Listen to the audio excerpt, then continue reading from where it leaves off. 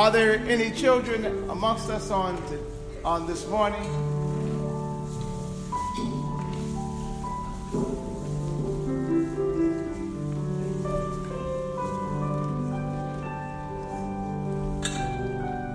Amen.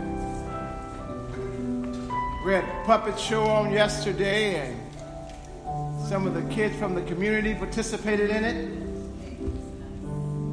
And it was wonderful. I signed up for Instagram the other day, and I caught the whole thing on camera. And I hope and pray I can post it effectively and right? Amen. There you go. Y'all can sit down. I'm going to sit down with you. Except I have to get back up, help. All right. Probably one of the greatest gifts that God gives to us are our children. Amen? And what they give back to us is that they teach us and remind us of the innocence we once had. Right? And so every time, and I'm always making sure we never forget. Every time, look at man right here. Every time we look into the faces of our children, my prayer is for you that it is a reminder of how things used to be. How innocent you were before some of us became bitter, how happy we were before some of us became sad, how joyous we were, how free we were before we began to take on all the pressures of the world. We were children. Look at them. They could care less what I'm talking about.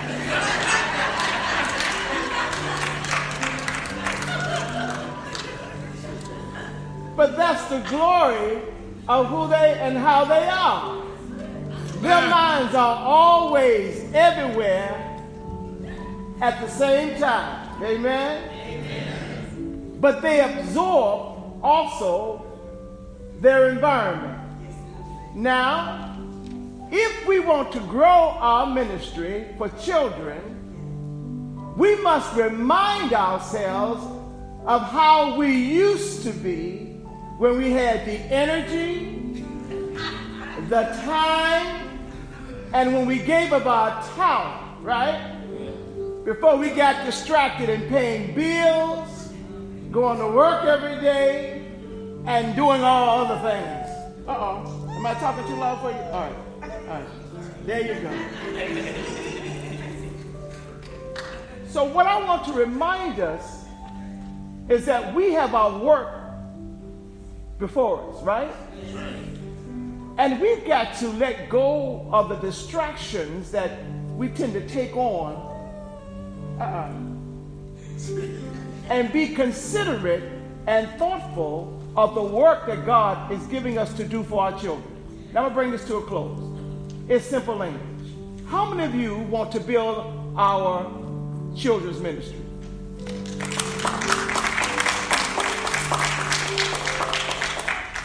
Then do the work. Do the work that it takes.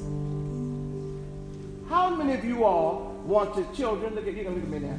How many of you all want to be a part of a children's ministry here? Raise your hand. We got a few. That's all right. We got a few. Let's start with a few. And Main right here raised his hand too. All right. So in closing, because I saw great possibilities on yesterday, if you want it, then let's work towards it. Because they are depending on your desire to give them the best you have to give. Right? And these are, there's no more looking all on the outside about blaming nobody else for our children. These are our children. Right? Each and every one of us. So if we want them to have a wonderful experience, then we are to provide it for them. Let's bless God for them. Amen. God, we thank you and we praise you for these wonderful children. They are going to grow up to be all kinds of individuals that will lead us into the future.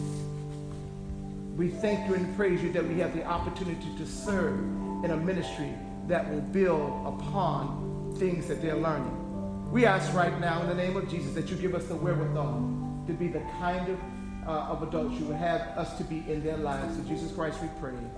And the people of God say amen, and amen. Give the Lord a hand praise for our people.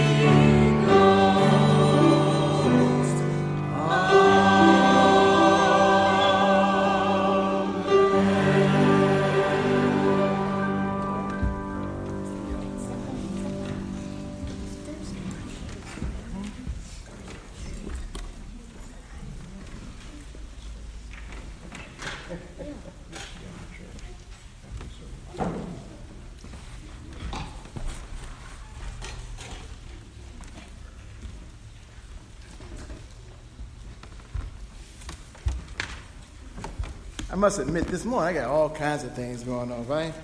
My phone ain't going off. I'm dropping books. So y'all just keep me in prayer, right? Because I got one more worship to go through.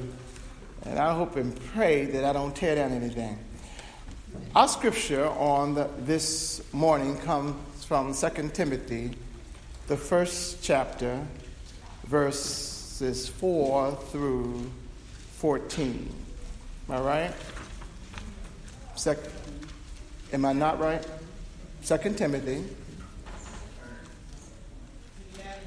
11 through 14. Thank you. 2 Timothy chapter 1, 11 through 14. There you go. For this gospel I've appointed a herald and an apostle and a teacher. And for this reason I suffer as I do, but I am not ashamed, for I know the one in whom I have put my trust. And I am sure that he is able to guard until the day that I have entrusted to him. Hold to the standard of sound teaching that you have heard from me in the faith and love that are in Christ Jesus. Guard the good treasure entrusted in you with the help of the Holy Spirit living in us. This is the word of God for the people of God. Amen. Amen. It is World Communion Day, and one of the things that every communion back home, we always did this song, and it's a testimony. Well, it is my testimony anyway. It's simply the blood will never lose its power. Amen. How many of you believe that blood would never lose its power? Now, it is Communion Sunday. All the shows are over. Everybody is to participate. You can find this on page 256. 256. Amen.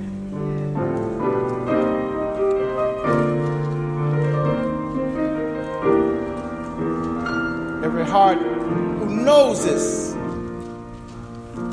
Let's sing.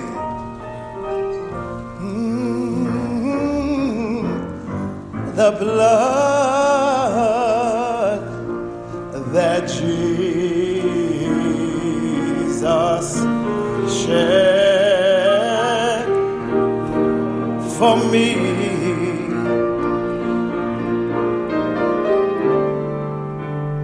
It was way back on Calvary.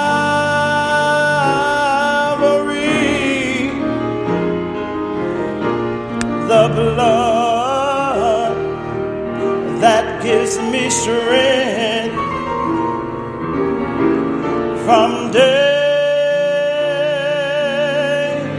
to day. It will never lose. It won't lose its power. It soothes my doubts.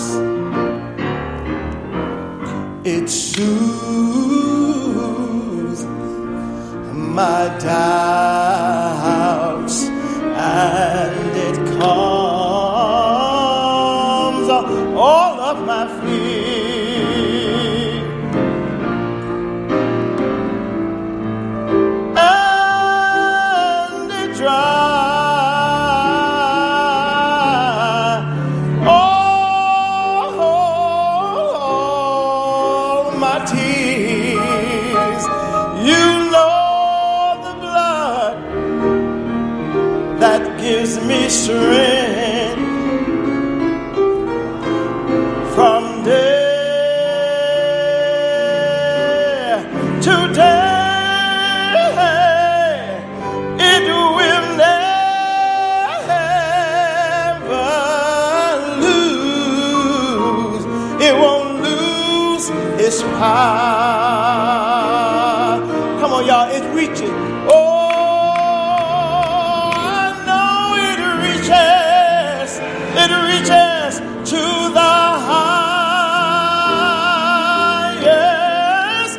mountain. Yeah, thank you, Lord. And it flows. I know it flows to the lowest valley. It goes down to the valley. Yeah, yeah. The blood that gives me strength, yeah, from day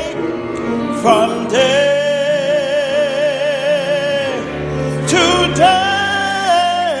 It will never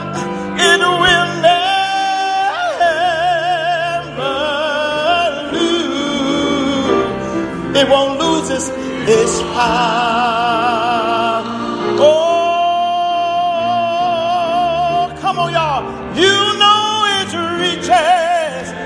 reaches to the highest mountain. Yes, thank you, Lord. Yeah, you know that it flows to the lowest valley. Yes, it does. I know the blood that gives me strength from day to day, from day to day. It will never lose. Oh, thank you, Lord. It will never lose. How many of you believe in the blood of Christ? It will never lose.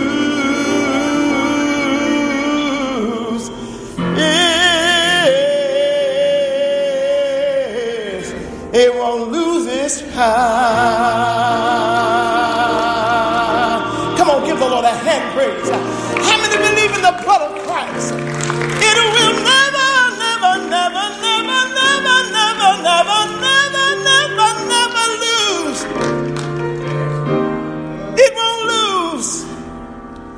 It won't lose its power.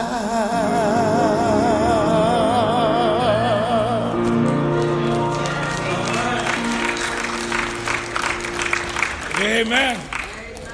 Amen. Reverend Kenneth Scottman King. Amen.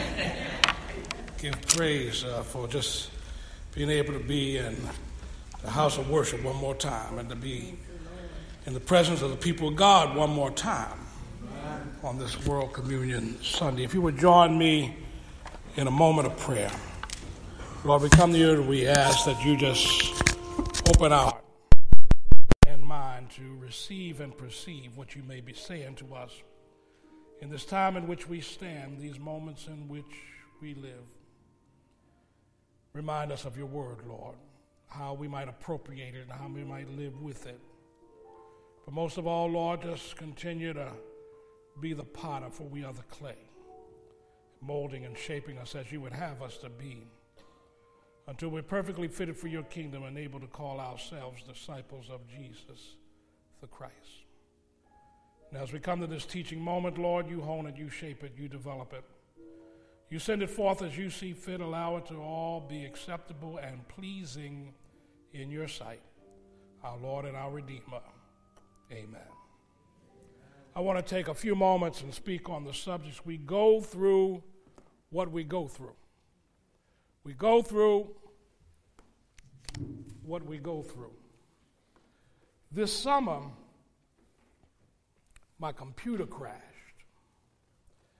And I needed to get new software was the final diagnosis.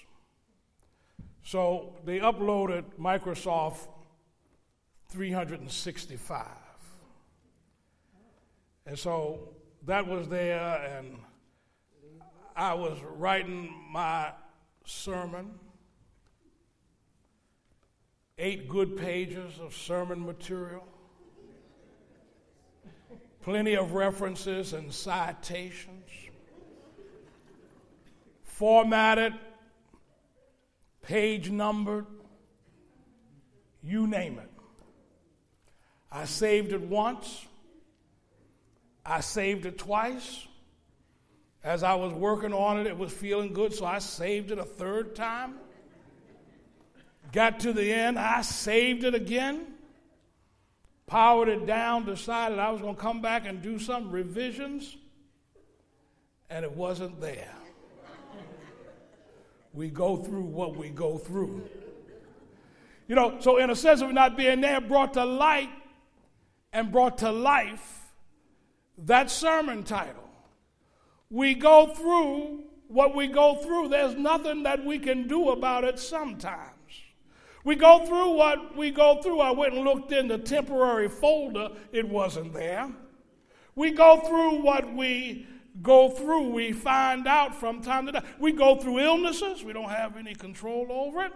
We go through sometimes a down spiral in terms of money and finances, and sometimes we find we ain't got much control over it.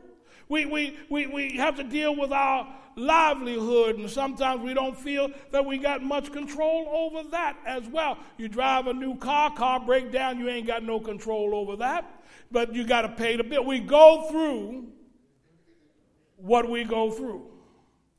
Now, I raise this because if you look at this letter closely, it is simply a declaration in this letter that we go through what we're going to have to go through. There's nothing you can do about it. Sometimes, most of the times, you just got to face it. Most of the times, you just got to deal with it. Most of the times, you got to just struggle not to lose your faith and your hopefulness as you deal with what you have to deal with. And so if you look at this letter closely, this letter sits in the moment of uncertainty, and with certainty, look to God. This letter is a definition of this. Now, this letter wasn't written by Paul, was not written by Paul. Don't get all bent out of shape. It seems to have been written by somebody else. And it also seems to differ from 1 Timothy and Titus, which was also not written by Paul. But this one appears to be from a different hand than even 1 Timothy and Titus. And the reason we know or feel that it's from a different hand is because the vocabulary is different, the style is different, and in these letters it deals with stuff that Paul never dealt with when he was living, such as the structure and the hierarchy of the church, or the officers or the leaders in the church. It doesn't deal with any of that in the material that we know to be Paul's authentic material. So who could the writer be? Well, the writer could be a follower of Paul, sympathetic to the theology of Paul, the spirit of Paul. The writer could be someone who is in love with the theological and expression of Paul and the historical chronology of Paul. But it also can be from someone who was acting as a secretary at the moment of Paul's incarceration. But on any account, this letter attempts to focus us in perspective into the final days of Paul's life. And as you read in this text, Paul is there and he is drained, he is feeling deserted, he is feeling alone, and yet he is holding forth in the faith in spite of all that is going on around him. He is lamenting where he is and what is going on, and he's facing the uncertainty of the future with a kind of certainty that is found in faith. Now, you know, sometimes when we go through difficult times, we have that tendency to look back at when the times were not so difficult and to wish that we could go back in time. Go back to that time where we really experienced the joys and the happiness and the hopefulness, or to go back in time when we didn't have to worry about all the stuff that we are worrying about right now, to go back in time and somehow touch that moment when life was more carefree and seemed to have been more victorious. We sit there and we reflect on just how far we've come, and sometimes we wonder, how did we end up in this place that we ended up, since we had so much going for us back then? Well, sisters and brothers, I got news for you. Just stick around a little bit, and you're going to have to go through what you're going to go through. Just stick around a little bit.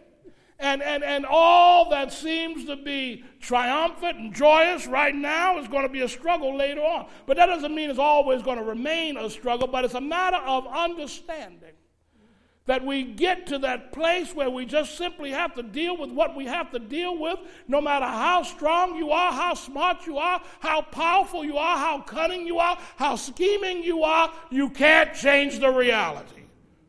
You just got to go through what you got to go through. And I lift that text up because here is Paul at this moment, feeling that folk have deserted him. Folk have left him. He says all of Asia is gone. He named some folks by name who deserted him and opposed him because all of a sudden he was in chains. All of a sudden he was in jail. All of a sudden people became ashamed of who he had become and what he was. Well, as long as he was out there walking around free, folks said, oh, there is just glory in this and there's no burden. But the moment there became any burden in it, folks said, we ain't with you no longer. And so Paul is there wishing that he could connect with his old friend, his mentor, his mentee, his compatriot in the ministry, Timothy. He's at the end. And let me give you a little history about this, is that Rome catches fire in 64 of the Common Era. It burns. Nero is emperor.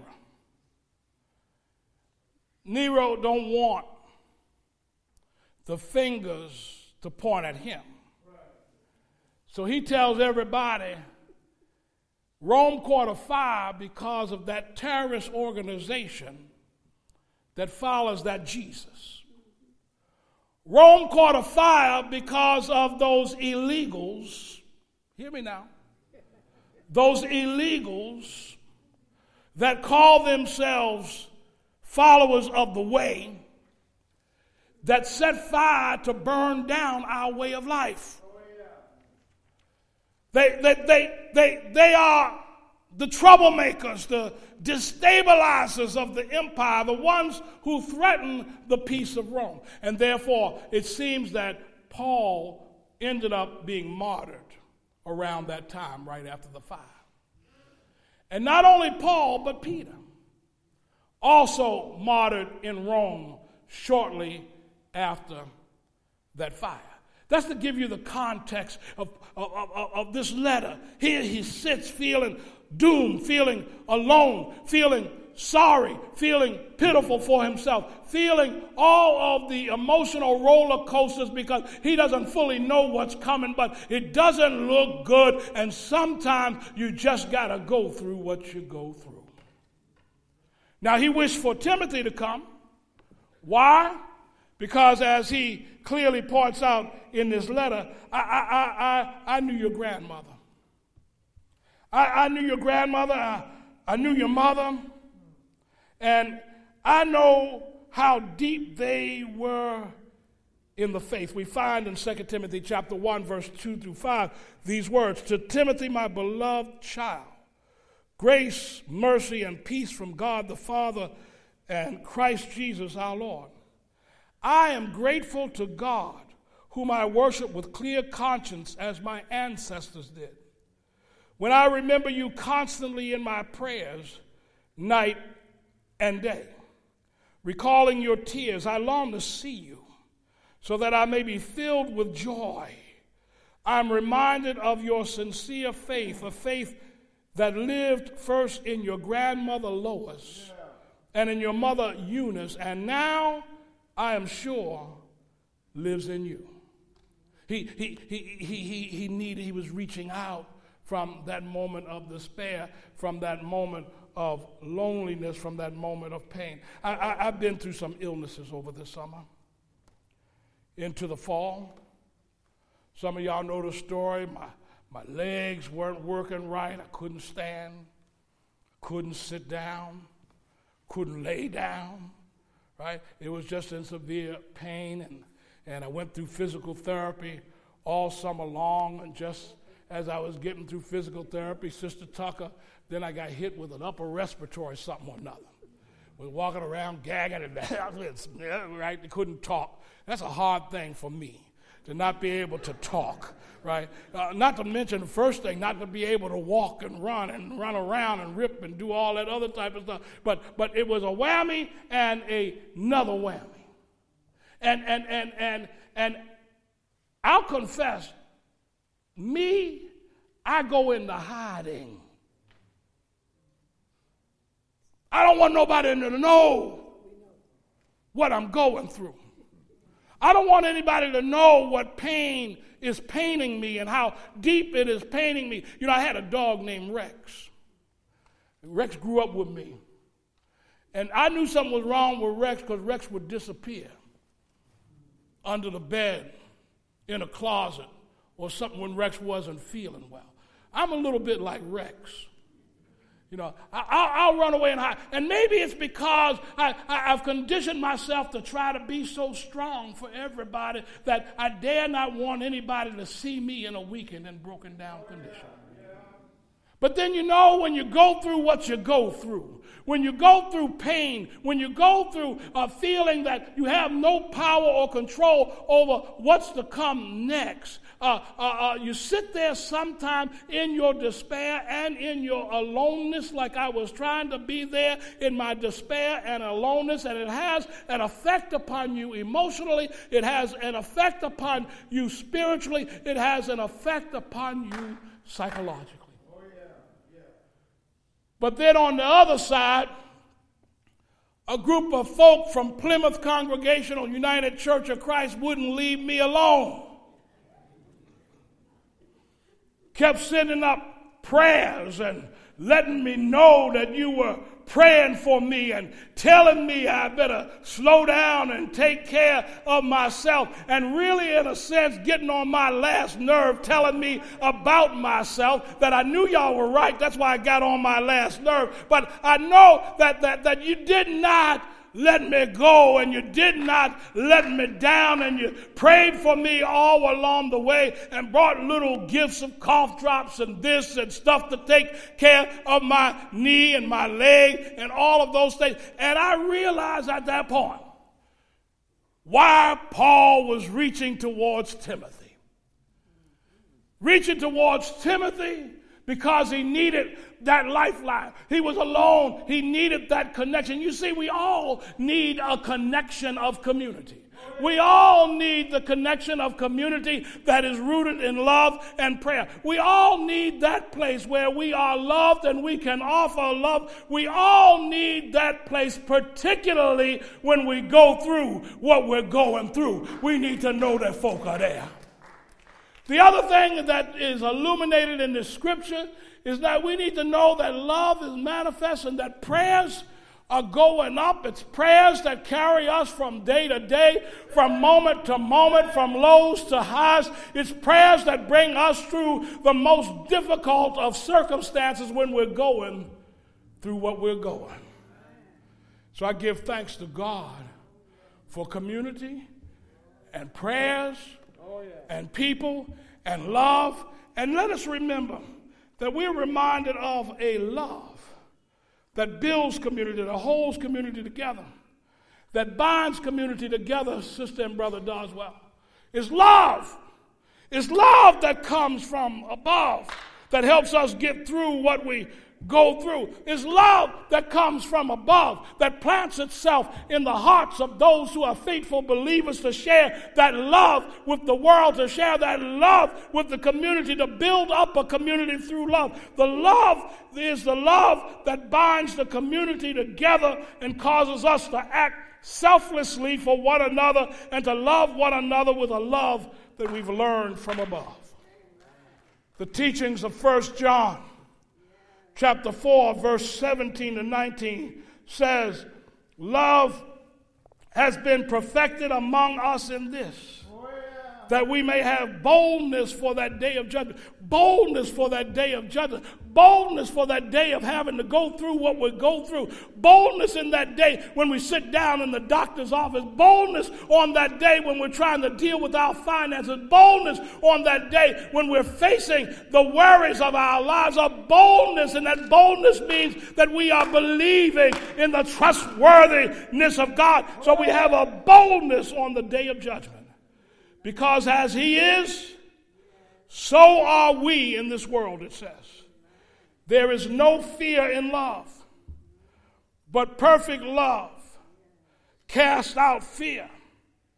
For fear has to do with punishment, and whoever fears has not reached perfection in love. We love because he first loved us. You see, the love of the community and the faithful that binds us together holds us together. It's not a love that's just manifested on earth, but it's a love that we have inherited because of our belief in Jesus as the ultimate definition of love. And so when we all imitate Jesus, we extend the love that has come from beyond, from a sacred place, to share that faithfully with each other. So the thing is, we need prayers. And we need the connection of the community built upon a spirit of love. And then we need to remind ourselves of the deliberate presence of God. And this is why the psalmist writes these words in 139th Psalm, where can I go from your spirit? Or where can I flee from your presence? If I ascend to heaven, you are there. If I make my bed in Sheol, in hell, you are there. If I take the wings of the morning and settle at the farthest limits of the sea, even there Your hand shall lead me, and your right hand shall hold me fast. If I say, surely the darkness shall cover me, and the light around me become night, even the darkness is not dark to you. The night is as bright as the day, for darkness is as light to you. You see, it's to remember the faithfulness of God. Remember, it is God that helps us come through what we need to come through. When I look at the powerlessness of my own life, I look to the power of God. I look to the hills where my help comes from. I look to the power of God to bring me, you, us through. You see, we come to that place in our brokenness that we realize just who God is and what God has provided as a gift for the people of God. And that gift can be something as simple as somebody just praying for you, somebody just holding your hand, somebody just loving you in spite of yourself, somebody just caring for you, even sometimes when you're just evil and cantankerous and you're dealing with all the stuff you deal with. You know how we get sometimes. Saying we don't want to hear it. I'm not interested in that. I don't believe. Well, I'm going to sit here anyway. Why? Because I'm tapped into a love that's beyond. If you notice in Paul's words, Paul's saying, I am not ashamed. I am not ashamed. I'm not ashamed of the chains. I'm not ashamed of what I'm going through. I'm not ashamed of any of those things because God is in charge. And I got news for us today. I'm not worried in the least about this crazy schizophrenic politics that's going on. Not worried in the least about some fool who thinks that he got some power, and when he thinks he got some power, that's simply because he don't know yet what I know. And what I know is that he has no power in comparison to the one who bestows power and the one who can take it away. And see, this is what I do know. I do know that you can pass all kinds of policies that I got to deal with, that I don't agree with, that brutalizes people and so forth and so on. And yes, we got to go through what we got to go through, but you better hold on, for God is still on the throne, and God is still sitting high and looking low, and God will break through any kind of injustice with God's plan of justice and God's plan of love. That doesn't mean I don't have to do anything come 2020. We all got to do something come 2020. Maybe God put us here so that we realize with a different kind of gravity of just what we've taken for granted over and over again. You know, because we always talk about, oh, y'all know people died trying to vote and then we don't vote. Y'all know that people made a sacrifice trying to open this door and then we don't care. So God brought us to this place where we got to go through what we got to go through in order to take God at his word and to believe in his truth and to understand that God has reminded us not to be ashamed of his gospel.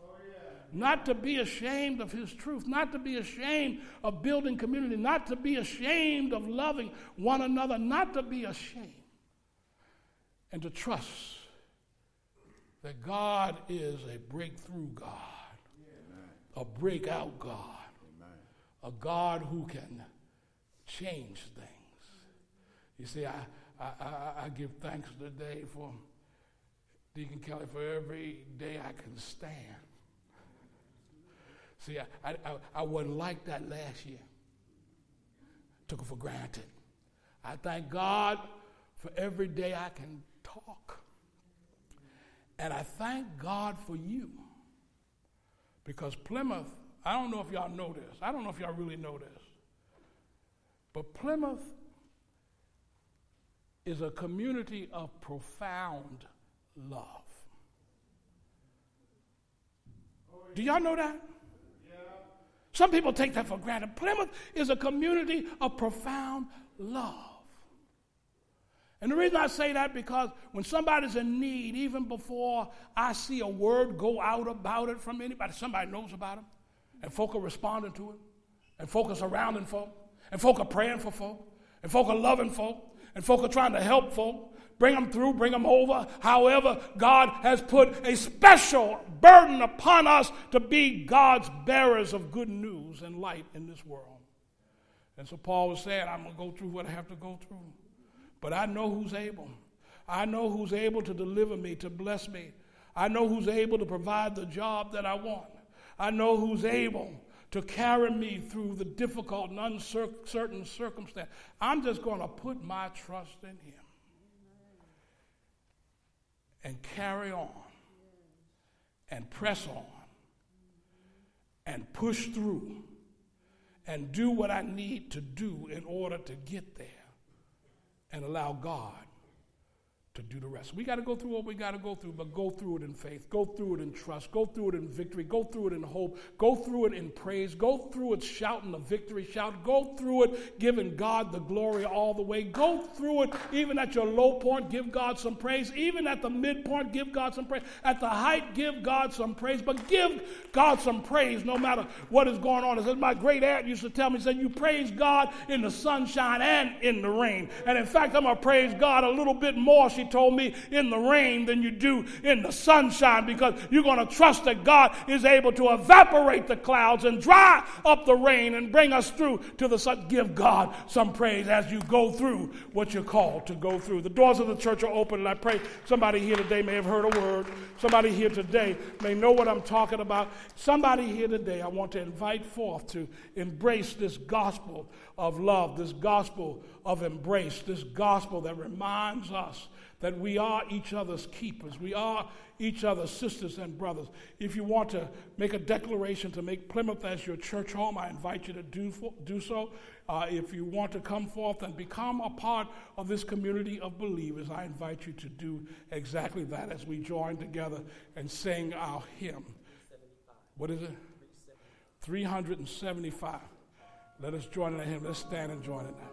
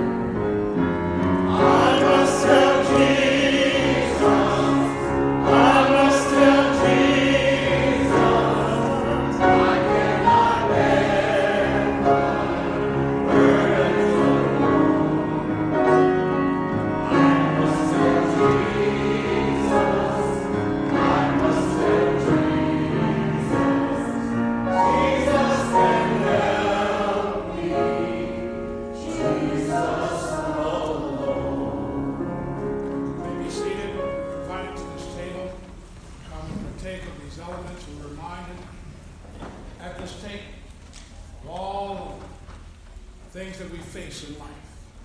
This table reminds us of our own humanity and yet of our relationship with God. For at this table, there's brokenness and betrayal at this table. The stuff that we have to go through at this table. But then also there is the promise of God that illuminates itself over this table. And we find out that God is the true breakthrough and the true overcomer. So we'll have a prayer for the bread and a prayer for the cup at this time as we prepare for communion. Let us pray. Heavenly Father, we thank you once again for this, your Lord's table. Just thank you that this invitation to all those who love you and serve you, oh God. And we just lift up this bread, which represents the broken body of our Lord and Savior Jesus Christ, that loved us so much that he would go to a cross that we can have life and have life more abundantly. We also lift up this cup, the sign of the new covenant poured out for men for the forgiveness of sins. We ask, oh God, that all those who take and eat of this bread, all those who take and drink of this cup, do it in remembrance of Jesus our Christ, the one who loves us, saves us, and redeems us. In Jesus' name we pray. Amen. The night when our Lord and Savior Jesus Christ was betrayed, sitting with his disciples, he took bread, blessed it, broke it and blessed it, given it to his disciples. He said, take and eat, but this is my body.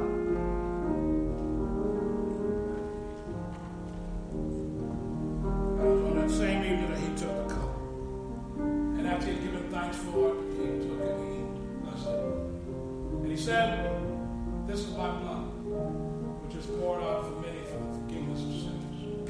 Each time you take of it, do it in remembrance of me. And likewise, I remind you to remember all of those whose blood has been shed in the struggle for justice and for freedom and for liberation, as their blood was shed in the struggle. You remember them. Remember Jesus, our Lord and our Savior. Come and eat, come and drink, and it's all been prepared for you. Our deacons will serve you. Hold the communion until after we've all been served, so that we may take the communion.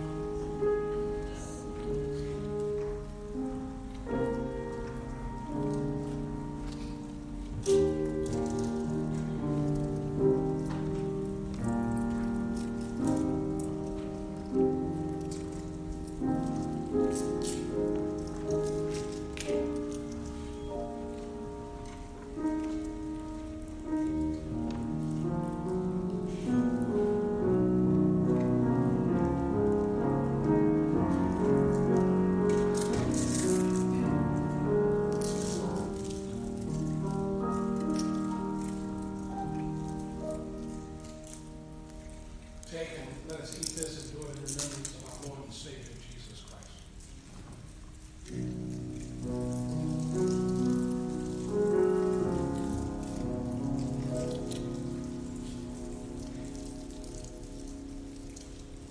Let us take and drink this and do it in remembrance of our Lord and our Savior, Jesus Christ. Let us join together in the prayer that our Lord taught to us. Father, Lord of heaven, hallowed be thy name. Thy kingdom come, thy will be done, on earth as it is in heaven. Give us this day our daily bread, and forgive us our trespasses, as we forgive those who trespass against us. Lead us not into temptation, but deliver us from evil. Thy is the kingdom, power, and glory, forever. Amen.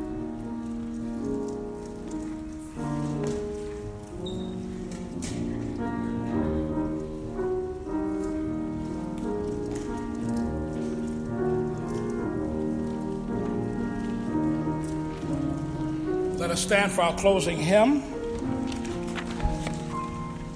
And as we receive our closing hymn, I shall lift up our benediction.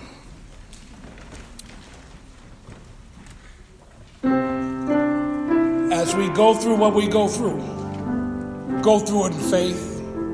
As we go through what we go through it in prayer. As we go through what we go through, let the love of others touch us and we touch others with our love. Let the Spirit of God surround us and fill us, engulf us, and carry us forth.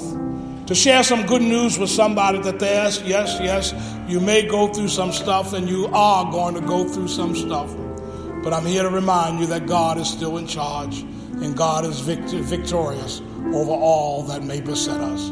We go forth in that spirit, we give God the praise, and we pray in the name of the Creator and the Son, Jesus the Christ, and the Holy Spirit, and the people of God said amen, amen, and amen.